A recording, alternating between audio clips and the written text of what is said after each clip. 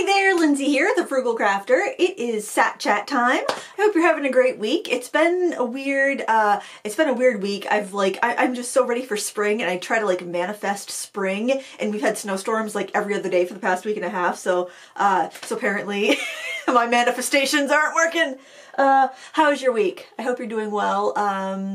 This is Sat Chat. This is not a tutorial. Who knows what we're going to talk about. I really don't know. I was just looking on my phone because often if I think of something interesting that I think, oh, this will be good to talk about on Sat Chat, I'll put it on my notes app, and I don't have anything on my notes app. I have like last week's Sat Chat notes.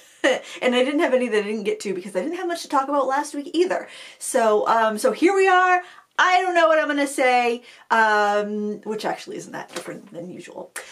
So if you missed the videos on my channel this week, we did a big card making workshop where we did gel printing. So we talked about potentially doing that last week, and it's there, it's done, it's up. You can check it out. And I have a blog post that goes with it. If you want to check out my blog post, my blog is, if you just search The Frugal Crafter, my blog would be like the first result, but I do have photos of all the cards on my blog, so if you want to see a closer look at any of them, I feel like I've got like a hair in my eye or something. I'm seeing just like a little glitter, like, you know, just a little glimmer of shininess. I think it's like a strand of hair that's like in the ether. So yeah, so that's up. That was a lot of fun. But you know, honestly, I have to say that I had the hardest time getting anything done this week. I was just so tired all week. Oh my word, just restless and preoccupied, but tired, and just the snow was feeling so oppressive. And yesterday I was walking the dog, and it had snowed. It snowed all day yesterday, but it had snowed the night before, and it snowed enough that somebody had gone with their snowmobile over on the snowmobile trails. So I'm like, okay, I'll walk the dog in the woods. I wasn't going to because the day before the snow was like about 6 inches. There was like an extra 6 inches of snow, and it was just so exhausting walking through the woods with the dog. And when it's snowy out, I actually prefer to walk in the woods. So I honestly, I like walking in the woods anyway over walking on the side of the road.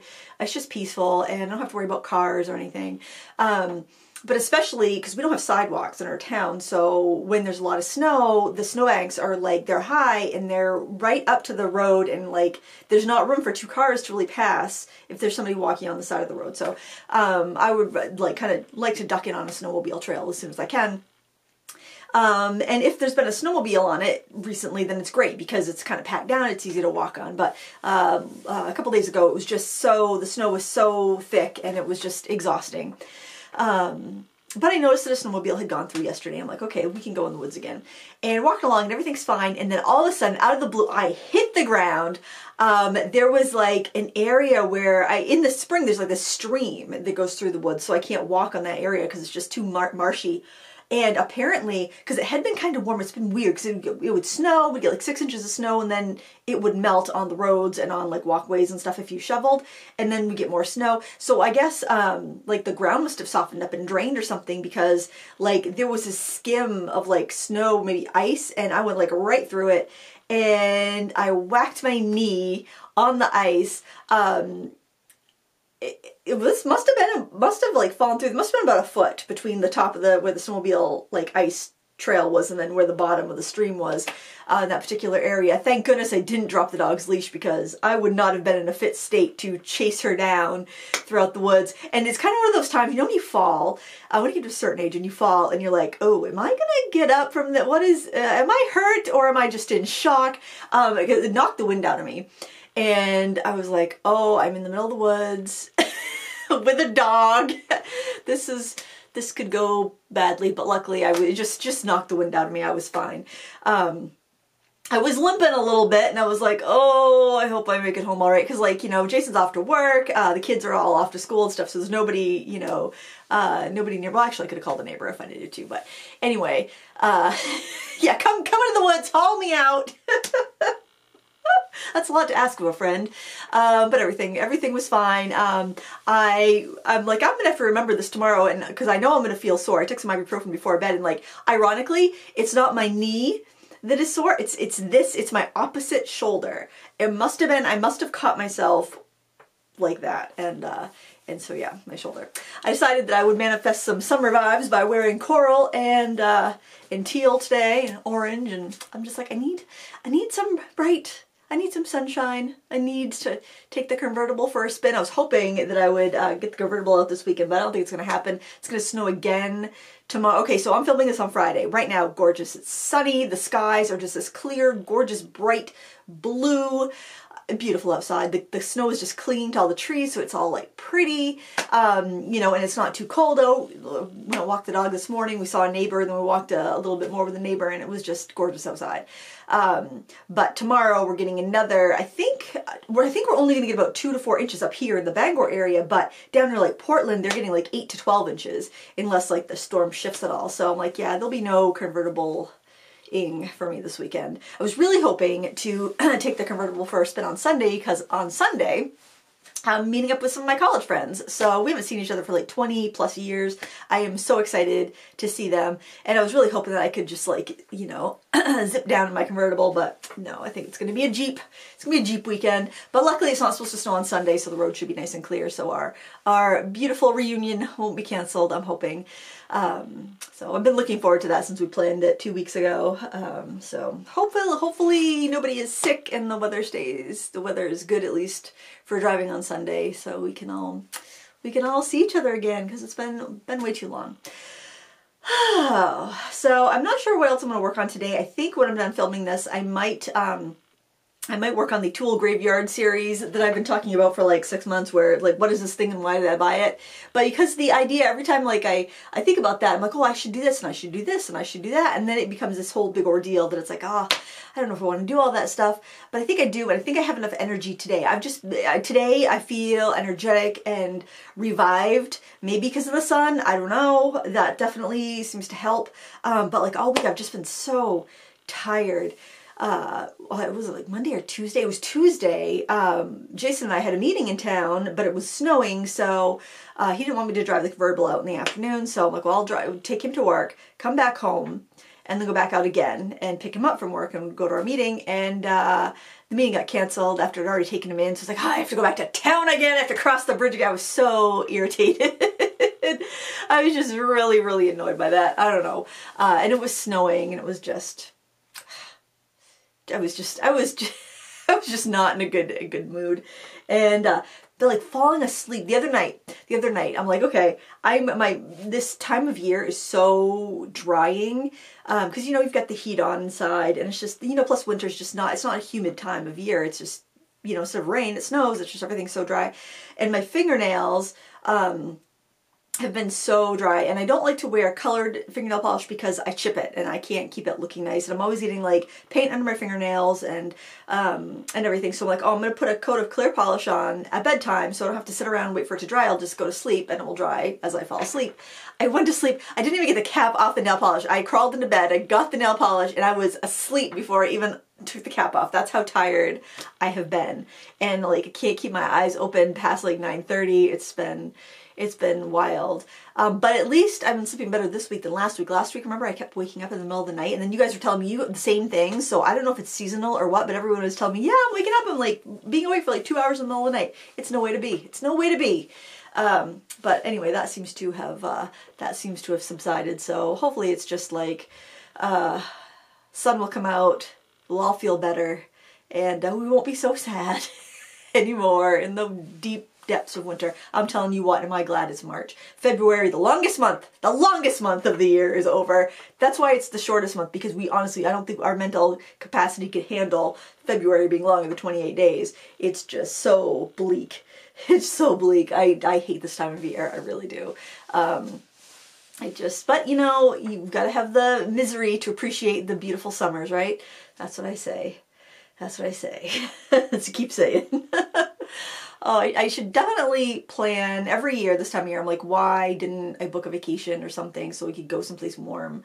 And every year I say that and I forget, because then it's like, oh, it's summertime. I am never going to feel cold and depressed again because it's summer. And then it's, you know, yeah. And then you're like in the middle of February and everything is sad and the days are long.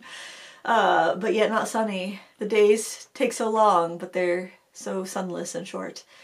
I think that's done. The birch tree painting behind me. It's still really shiny. It's still pretty wet actually. So that's been in here, And I'm wondering if the fumes from the oil paint might actually be making me tired, because when it's cold in the winter, I heat my office, because otherwise it's like about 50 degrees down here in the basement. And I'm not somebody that does well in the cold. I can't stay motivated in the cold. I'm fine in hot weather. Well, hot weather for Maine isn't hot weather like other places get. We get maybe 90s. And some people are like, oh, I love it when it's cold. I can't stand it when it's hot. 'Cause you can always, you know, put on more layers if you're cold. It's like, you can put on more layers. It doesn't make you any warmer. You know, I don't know. I can layer up and I'm not going to be warm enough a lot of times. But anyway, so I have the door shut, and I'm thinking that maybe the fumes from the supplies that I use might be also making me tired, or making me feel kind of just unmotivated and blah. So I'm looking forward to getting that out of here, so my room can be a little bit better ventilated. I have been opening it up at night and just letting the air circulate a bit through. But I also have 10 small oil paintings drying on the other side. I should probably just move everything out into the room of hoard to finish drying. But God, this is like the most boring set chat ever. I do have a couple things that I'm going to be reviewing soon. I guess I could tell you what I'll be up to working on reviews for. It'll be a while. It takes me a while to get a review done, but I can show you what's in the works. I've got a few things. As you know, I've got the Da Vinci paints here. This is the Denise's Earth Friendly colors. I don't have her opaque watercolor set, but this is her original set. I'll be doing an overall Da Vinci review because I've got my other Da Vinci paints that I've been using forever in here. So I've got those to review.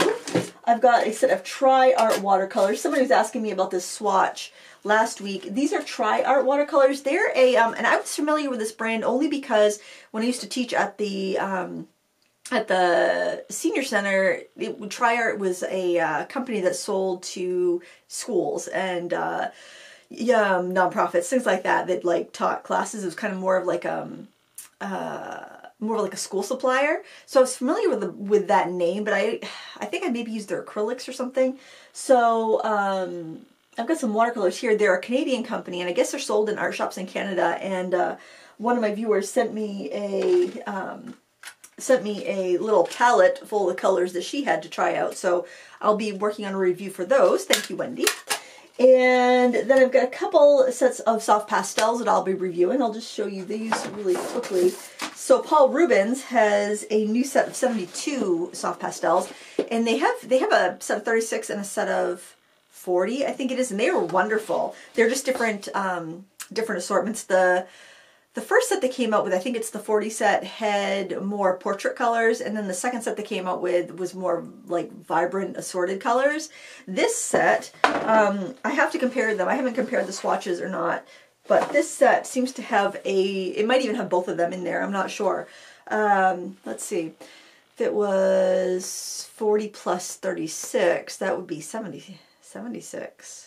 I don't know, but there might have been some doubles. I'm not sure. So I get to compare the swatches, or compare the compare the colors and all the sets to see if these are just duplications of what's in the smaller sets or if these are different colors.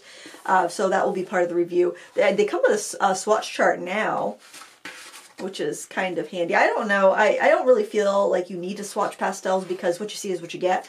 But sometimes you just want sometimes you just want something to kind of get you going with a project. And no, that's just your basic brochure. It doesn't have color information on it, and the print is way too small for me to read without my glasses. So yeah. And then, another set of soft pastels. Artix has come out with some soft pastels, and I'm really excited to try these because I've used their oil pastels, but I haven't used soft pastels from them. The Artix company, I think they're somehow related to Paul Rubens, at least in the United States. The company that distributes the Paul Rubens products also distributes the Artix products, so I don't know if the manufacturers are related or if it just happens to be they distribute both of those lines. I'm not sure, but this one actually has a little overlay with the colors, and then each of the colors has the number, I'm just saying the number and the brand stamped into them. So that's something new. I haven't seen many companies do that. They're very soft. I just barely touched it and got some on my finger. The only companies I know that do that would be like Prismacolor used to do that for their new pastels, But that's the only one I can think of that actually indents like the color number. Inktense does that, but with their water soluble Inktense blocks. But other than that, I don't know of any others that do that. So it's kind of it's neat. I like to, when I see like a product kind of going a little extra on something, I always think that's kind of neat. And it kind of makes me think that, well, if they're taking the time to do that, then they're probably not skimping out on other things. But you can never tell until you actually do the review. But that's all I have on my review shelf.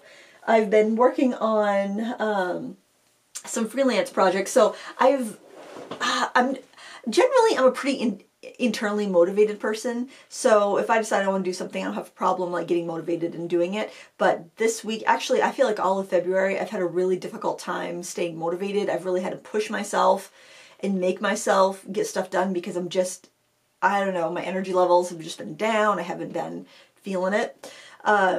So a couple interesting freelance things came across my desk, and one I'm definitely doing. Actually, two I'm definitely doing, but then there's some other ones I'm thinking, well, maybe I should. If I'm having a hard time getting motivated, maybe I need the external motivation. But then on the other hand, it's like, well, I stopped doing sponsor videos for a reason.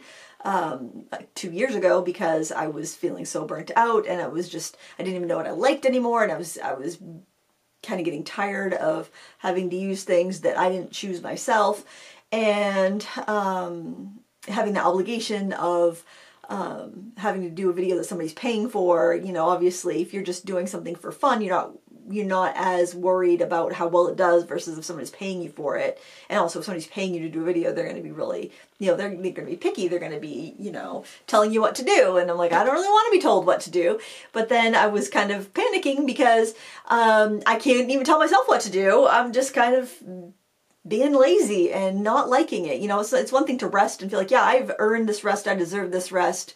I'm going to just chill out for a while, take a break.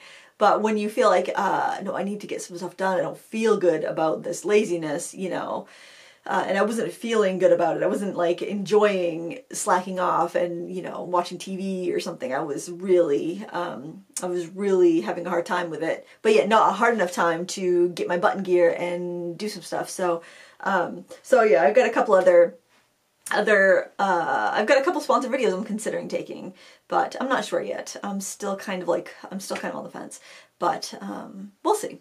We'll see if I can motivate myself and get my butt into gear, or if I need some external prodding to help me live my best life, or at least make content on a regular basis for my YouTube channel.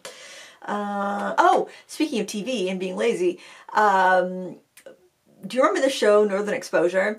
I loved that show. It was on when I was in high school, and I haven't been able to find it streaming anywhere, and my husband actually found it on DVD at a local bookstore, and he bought me a set, and we watched the first couple episodes last night, and it was as good as I remembered. It was so nice. Now, I guess, because whenever they play, I know there were some music issues with that show, where the reason it's not in syndication anywhere is because they couldn't get the rights for all the music they used to either put it on a streaming service or have it on reruns on TV. So when a song comes, there's lots of music in that show, and so every time a song comes on, I'm thinking, oh, is that the original one, or did they have to swap that out? So other than that being a little distracting, I think the music they picked is fine. I don't think I would have known if I hadn't known about that particular issue about the show. But I'm enjoying it. It's a lot of fun. It's really cute. I think the thing I really like about that show is that it's a small community, and pretty much everyone's an adult in that. I don't think if there are little kids running around, you don't hear from them. But there's people of all ages, all getting along, all interacting, and I feel like that's something you don't see very often anymore. You don't see this intergenerational coexistence, and I don't know, it's just such a cozy show. I just have such warm vibes about that show.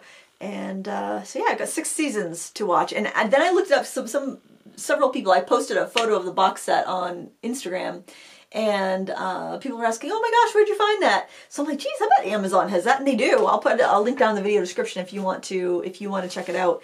And the set of 6 seasons is not that expensive, so if it's something that, if you've missed that show too and you want to check it out, it's worth it. I think it's fun. It's a good show. It's pretty wholesome, I think. But anyway, I'm enjoying it. It's kind of like a blast from the past. I guess I'm feeling kind of nostalgic. I think the whole thing, like going to see my college friends and old TV shows, just making me feel a little nostalgic. I like nostalgia. I like nostalgia. I love to like see old photos, like when somebody shares a photo from like my childhood and say like a picture of my grandmother in her house or something like that. I love to look at the clutter that's around because you'll see things that just automatically hit you in the nostalgia. You know, it's like you'll see like an old peanut butter jar or detergent box or something that is different than it is now, and there's just something so cool about seeing old snapshots with all that clutter in the background. And it's going to be weird though, because like in 50 years when people look at the photos that we took, we're so edited and so like cropped. We crop everything so perfectly. We wouldn't dream of sharing a photo with a mess in the background. Of course, you know, when you were, you know, back in the day, back in like the 80s or whatever, taking snapshots, you're not thinking about like sharing this with the world. These are going to just photos you're going to stick in a box or an album or something. So who cares if there's like, you know, some weird clutter in the background or someone, you know, someone's making a weird face, or, you know, you didn't even think about that back then. Our lives are just so curated now that it's kind of too bad, because you miss, you know, our future generations are going to miss out on all those, you know, those quirky little things, you know, from the background. Because how are we ever going to remember that? I was looking through some old photos because one of my friends is like, if you guys have photos from college, bring them. And I'm like, I don't think I have any photos from college, but I was going through my photo boxes anyway, and I was finding photos from my old apartment before Jason and I bought this house, and because we each had our own apartment before we bought this house, and I used to think I was so chic and my apartment was so classy. Oh, it was not. It was so bad. I was complaining about the cord in my living room last week. Oh, the cords. The cords. I had surround sound in my living room in my apartment, and there were cords everywhere. It was not great. My artwork, I always kind of wonder, it's like, boy, I think I've peaked. You know, I don't think my work is that great anymore. I think I'm just on a downhill trajectory. And then I was like looking at stuff that I had done, and I thought it was so, great. I thought I was so talented. And I'm like looking at this awful artwork hanging up on my walls in my apartment. And also there were so many packets of photos that were just like me trying to learn how to take slides. Because back in the day, if you were going to try to get your work in a gallery, you had to send slides of your artwork. Or if you were going to enter a competition, you sent a slide. So you'd have to get slide film for your 35mm camera, and you would load that in, and you would have to take so many photos to hope you get one. And then the slides would be put in these little, the film itself would be developed and put in these little slide mounts, and then that's what you would send off. And it was just, there were so many bad photos. I had albums of just like bad slides. And then I had pictures that I had taken of different artworks. I remember taking easels outside in the natural light, trying to get photo, not in like using a DSLR, and I was never really proficient with a camera, not a DSLR, an SLR, oh my word, because it was back in the day. And like so many grainy photos, like the exposure was wrong, the aperture, and just everything was wrong. It was so wrong. I even took a class on like taking slide photography for your artwork, and I don't know, maybe those are just all the bad ones, but there were so many bad ones. I'm like, why am I keeping these old grainy pictures of terrible artworks? So I don't know why I didn't just start throwing things away when I was going through all those photos a couple weeks ago. This was probably like a week. Oh no, it might have been about 2 weeks ago. So why didn't I just, while I was at it, go through and just throw away all those photos? They are of use to no one. Nobody's gonna look through here and be like, oh, look, there's some crappy artwork my mother made, you know? I mean, my crappy artwork, not my mother. I don't have any photos of my mother's artwork, and it wouldn't be crappy even if I did. But when I'm talking about my own artwork, it's like, and then it's like, I was like, well, I could do that, because I was having this like existential crisis week of I can't create anything because all my ideas are gone or bad. It was a dark week, friends. So I'm like, I could just go through all those photos and I could throw away all those crappy bad ones. And then I sat on the floor and I grabbed out the photo boxes, and I'm just like, nah, I don't want to. It's too much work. That's how little energy I had this week. I was just like, yeah, going through that box, sitting on the floor and going through a box of crappy old photos was too much work. Ugh, I hate it when I get that way. You know, just that whole like apathy just this like just overwhelming feeling of gloom and apathy and gray. It's like this whole month of February was just gray. I felt like, you know, and I hate that. And hopefully I'm over the hump and I can be colorful and bright and energized and inspired again, because that's for the birds, that is the pits. And if you are going through that right now, I just want to let you know there's hope, there's light at the end of the tunnel. When the sun's out, get outside, bundle up, and go soak it in. Go soak it in. I've been taking vitamin D. And I'm not sure, I can never remember to take vitamins. I don't have to take it. Luckily, I don't have to take any pills for anything. So I don't like have a habit of taking vitamins or anything. So Jason's like, well, I can just give you vitamins when I take mine and then you'll be all set. So it's usually after dinner, but it's usually more like 8 or 9 o'clock at night. He'll be like, did you take your vitamins? And of course, no, I didn't take my vitamins. And so he'll give me my vitamin D, B complex, and calcium. And so I take them, and then I'm like, what if those vitamins are waking me up in the middle of the night? So I'm like, I should probably take them in the morning, but I can never remember to take them in the morning. And I don't like to take them on a completely empty stomach because they can upset my stomach, although I don't know if any of those are stomach upsetting vitamins, but anyway. And then I watched this video and it says vitamins don't even actually do anything, so I don't even know what to think. I don't know what to believe. I don't know. But I guess anybody in like this far north of the equator should be taking vitamin D, so I'm sure that's not a bad thing. And especially since I wear sunscreen every day, I'm not getting any, especially in my, you know, when I just felt like this is the only part of my face that's exposed to the sun this time of year, because I've got a hat and I've got sunglasses and I've got a coat up to my ears because it's so cold. I'm definitely not getting any natural vitamin D, even if I was outside enough to you know, soak it in. So I guess, I don't know. See, I don't feel like I should tell you to take your vitamins because I don't even know if they work. You know, I'm not giving any health advice because it'll be a trigger warning or something. Somebody will say, you should warn people before you give them health advice. I'm like, I'm not giving you health advice. I'm not qualified. I did manage to fix my hair this week. I watched so many hair tutorials. And if you recall, last week I had orange ends and bright gold roots. Well, I fixed it, I think, and I'm feeling much better about that situation anyway. And look, we're about out of time. Thank you so much for watching. I can't believe I talked for 28 minutes. Hope you're having a great weekend. And until next time, happy crafting. Bye!